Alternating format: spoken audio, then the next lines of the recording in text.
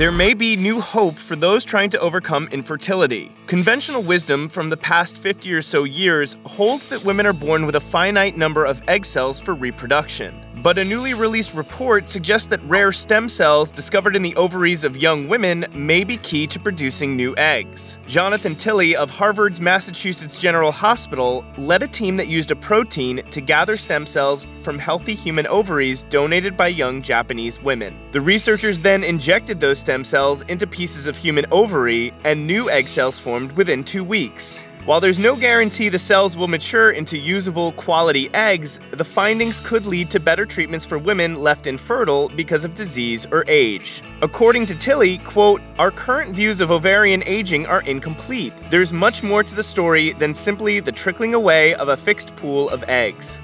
Want more science? We've got the latest on discoveries and breakthroughs. Check out Slate News Science. Click to subscribe.